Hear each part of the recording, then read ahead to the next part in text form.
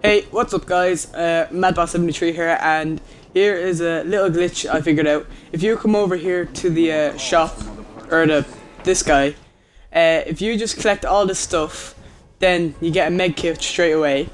Then what you want to do is you want to come back home, you want to sleep, you know, get a bit shy, you know, parkour all day, sleep again till it's morning.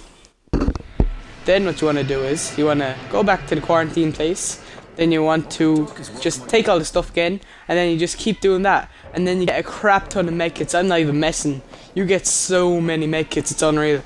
And then you want to come back to bed, just, you know, fan dabby dozy. Then what you want to do is sleep again, you know, as usual. Then what you want to do is, you want to go back, and just keep doing that.